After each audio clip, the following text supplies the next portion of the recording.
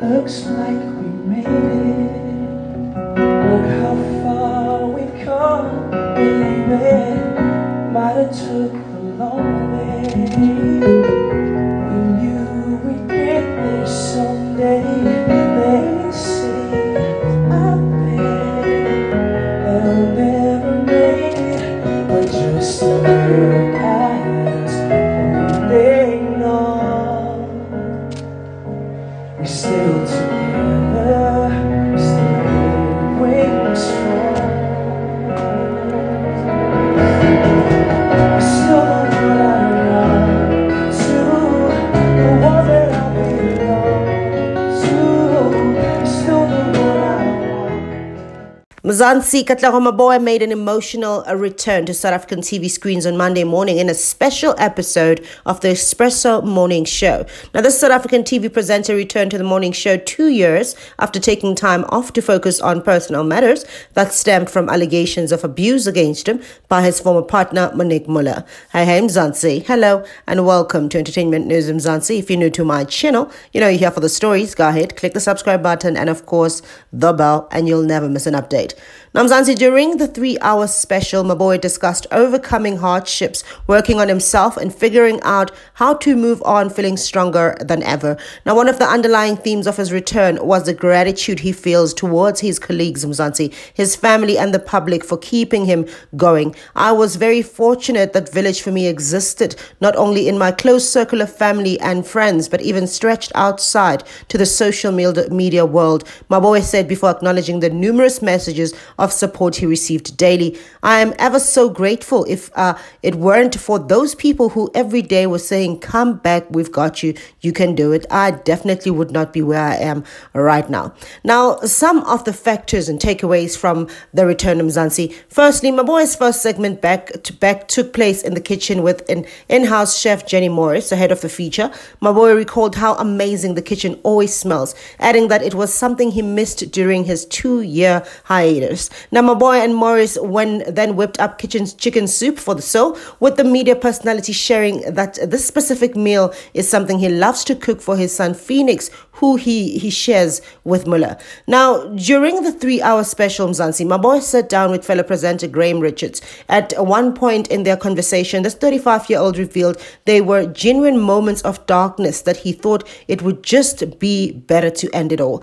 I just kept saying to myself, I have to believe that I'm made of stronger stuff than this. It's an important part of one's character and has pulled me through the darkest times. When asked by Richards if there was a moment when he felt he was pushed too far, Maboe responded, of course, certainly the beginning. It didn't matter if it was 10, 15 years that you put into something, everything in one moment became impermanent. During this moment, Maboe questioned whether it would be better if it was just done. There was a moment when I thought the darkest thoughts. I thought, wouldn't it be better if it was just done, just quickly, now, done? My family wouldn't have to worry about having to call me every day and deal with me, but the reason for it all needs to come from somewhere, and for me, that was Phoenix.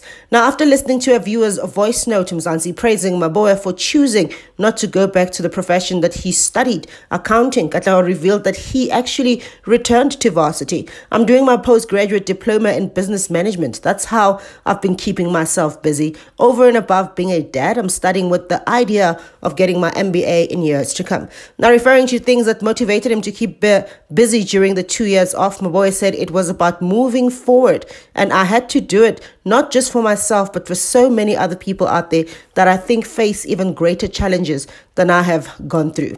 Now, a large part of Maboe's return has been how his priorities shifted over the last couple of years, Mzansi. And one of the things he points out that he has worked on the most is building a relationship with his 4-year-old son. I'm becoming the better man I want to be for my son. I'm becoming the better father I want to be for him, Maboe said when speaking about his relationship with Phoenix. Now, when discussing how his priorities have changed since he was last on the show, Maboe points out that he still has hopes and dreams. The hopes and dreams I have always are still there, but I have a new perspective, especially in the relationship between me and my son, Maboe told Richards.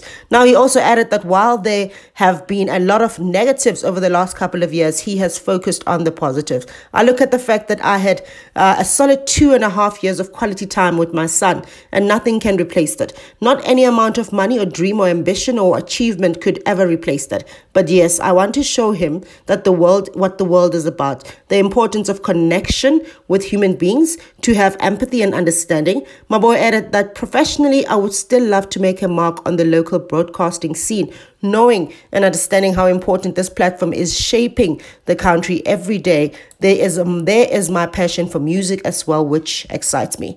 Now, what did he miss the most? Upon Maboe's return, a lot has changed, Mzansi. When asked if he feels different walking into the set, he said it comes with a different set of tools of consciousness and awareness, but in a very positive way. The singer added that he missed the familiar feeling of being on the show the most. I feel genuine love and warmth when I walk into the studio, and it feels reciprocated. The smiles are real, it's family, and I miss that. No matter what was happening in my life around me, I was always able to walk through that door and know that there would be a surge of this welcoming feeling. Maboe added that his bubbly personality, fueled by being on the show, felt as though it had been extinguished. However, it has now been reignited. It's amazing to officially be back.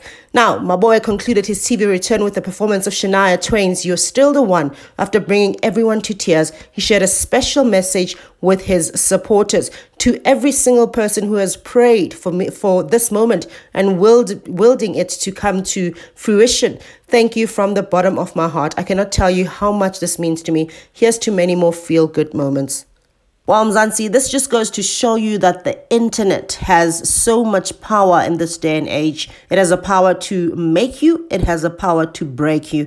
And thank God for Katlego Maboe, it actually brought him back to life, because had it not been for the people on the internet who were crying out for his return, he probably wouldn't be here right now. And of course, his resilience, his will to go on, and of course, his son, who actually made sure that he doesn't give up. But there you have it, Mzansi. Do leave your thoughts in the comment section. I love to hear from you. But for now, I will bring you the updates hot, just the way you like it.